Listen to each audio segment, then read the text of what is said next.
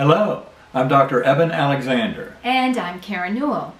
It turns out the scientific world is shifting rapidly all around the phenomenon of consciousness. Karen and I are very happy to be returning to Theosophical Society to discuss some of the latest developments in understanding of this rich phenomenon. It has everything to do with that deep mystery of what we call the supreme illusion. The fact that we've all assumed that the world out there is the world out there, and that's what we're experiencing. Yet, in fact, no human being has ever experienced anything other than the inside of their own consciousness. And this is where it gets very interesting. It has to do with the fact that the scientific community is coming to realize that the physical brain does not create consciousness, but in fact, it should be better looked at as the brain being a reducing valve or filter that limits consciousness down to the very minimal trickle that we experience in our normal waking consciousness as human beings.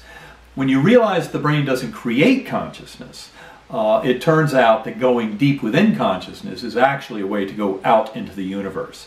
This is something I've been working on personally ever since my near-death experience due to coma from bacterial meningitis back in November 2008.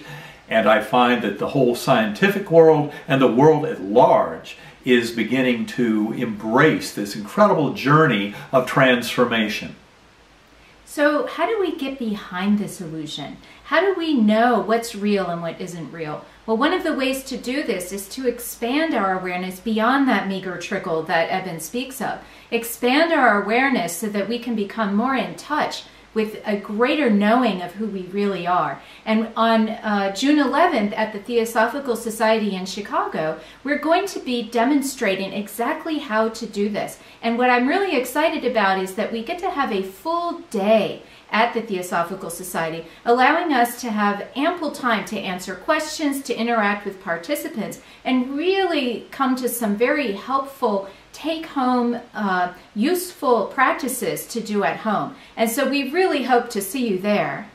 I look forward to meeting you in the Chicago area at Theosophical Society on June 11th.